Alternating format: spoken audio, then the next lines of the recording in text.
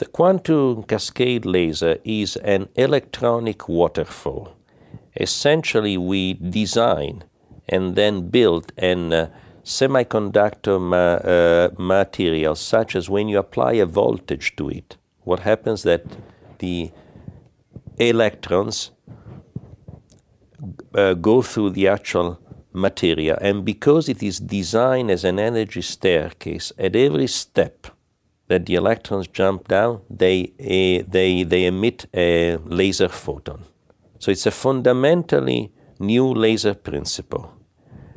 And the key point is, by engineering, by designing, by changing the size of the energy step, we can actually change the wavelengths.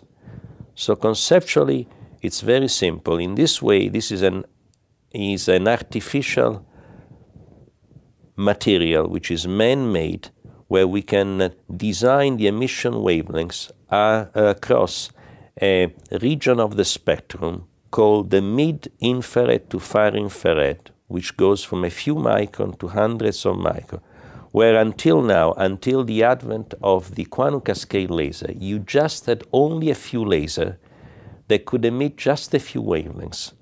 Right now, with the QCL, we can cover most of it.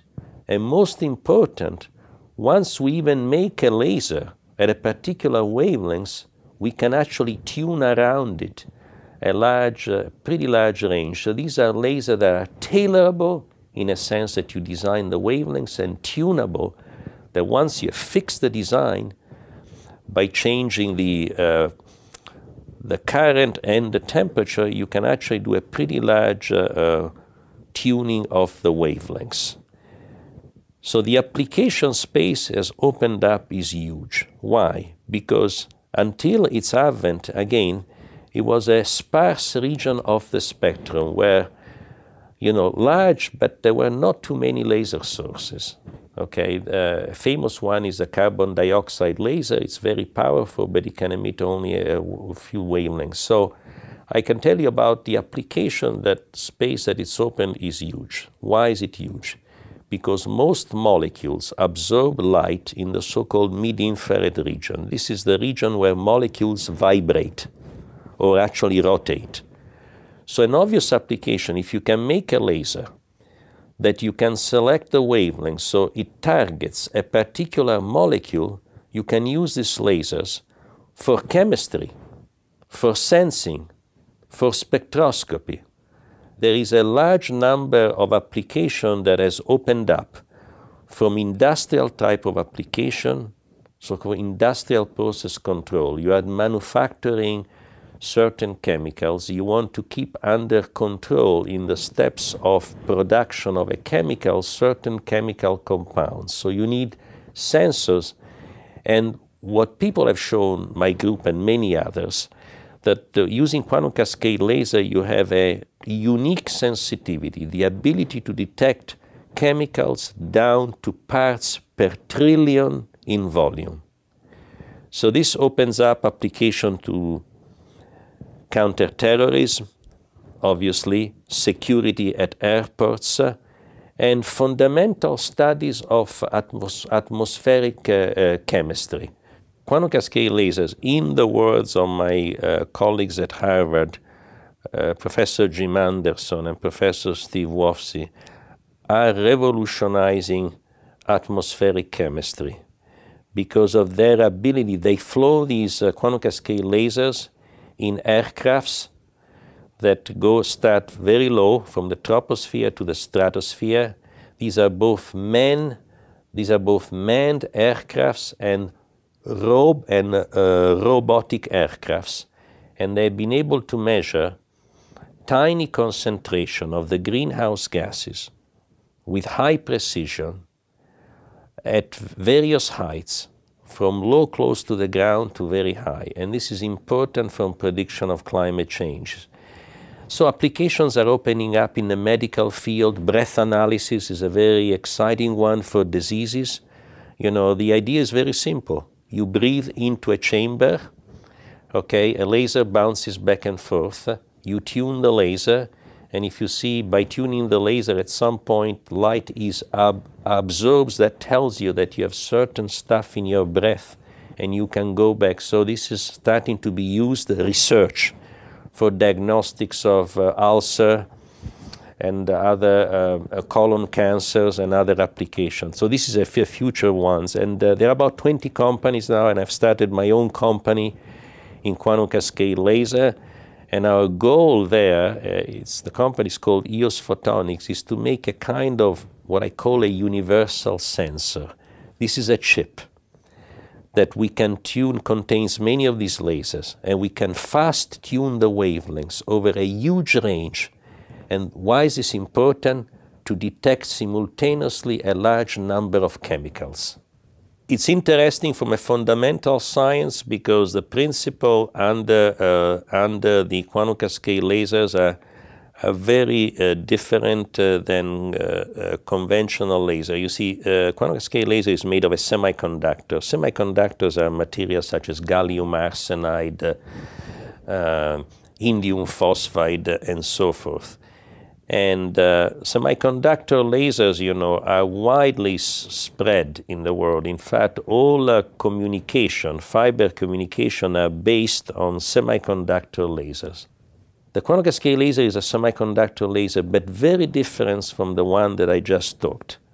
And again, the key point is you can design the emission wavelengths not by changing the material, which makes it very difficult. You know, if you want to change the wavelengths, and each time you have to change the material, you have a problem. Every time you have to make a new laser.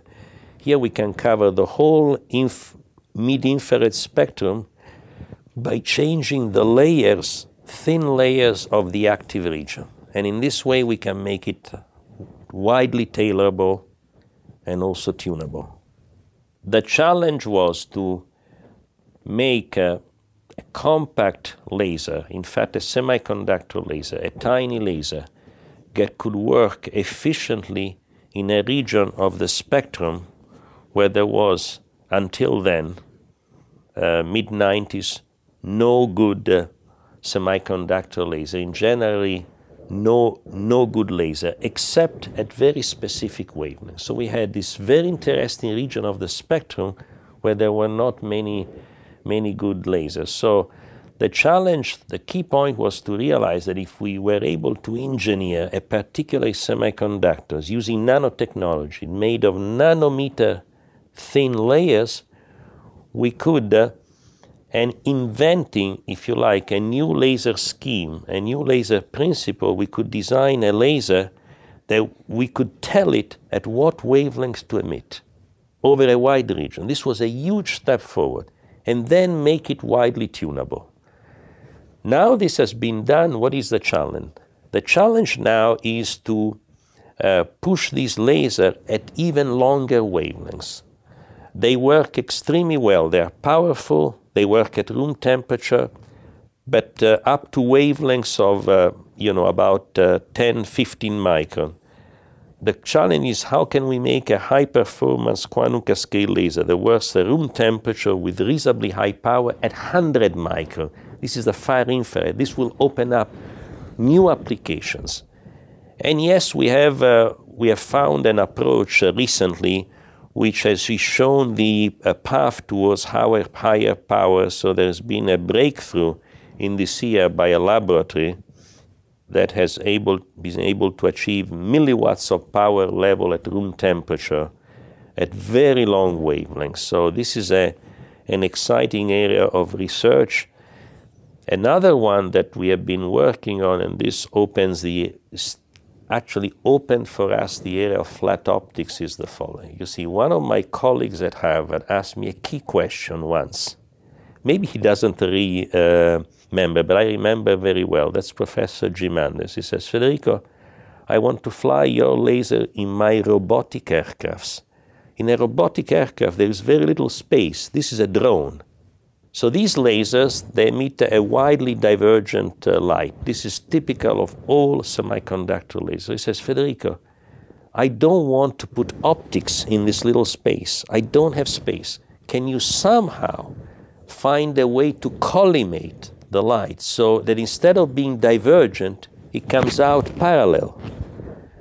So this made us think. So with a student of mine, we found a way that we could pattern the facet of these lasers with a nanostructure, a metal nanostructure, so that without using any outside lens, any optics, we would get a highly collimated beam. So this has been a breakthrough which has led us, these are the first tentative steps that then led us to flat optics and so forth. So beam engineering, the ability to engineer not only the wavelength, but the quality of the beam coming out, make it collimated. Or then I had another brilliant student from France, from the École Polytechnique. I asked him, can you design a laser that emits multiple beams in different directions? This sounds like Star Wars, right? And he did it, okay? He designed the facet of the laser. He patented in a way that this laser emits light simultaneously in various directions of space, which you can design. And so this opens up, and the next thing now, can we make a laser that emits simultaneously many wavelengths? You know, this sounds strange. It's a laser, yes. It's called broadband or supercontinuum. And so we have been able to make quantum cascade laser that emit simultaneously many wavelengths, which is important scientifically and for application. So it's kind of coming all together. So the significance of this is what I see that the QC laser is providing a solution for many important technology problems, and the application area is dramatically expanding right now. You know, from sensing to high power application, medicine, industrial application, combustion diagnostics, and so forth. Scientifically, there are still many open problems because the fundamentals of this laser are still not completely understood. It's still a young laser. So every year we are discovering new things. I don't have the time to elaborate, but we discovered 2 years ago, together with a Russian scientist and others, we discovered a phenomenon in this laser that had predicted back in the 60s and had never been observed before. So it's really a treasure trove of new science and a new technology, and we are just starting to see, I think, particularly applications to atmospheric science chemistry will be huge.